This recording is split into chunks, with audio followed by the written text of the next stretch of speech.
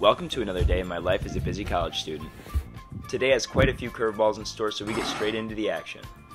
For breakfast, we delete some rice cakes topped with fruit and peanut butter, then head straight off to the gym.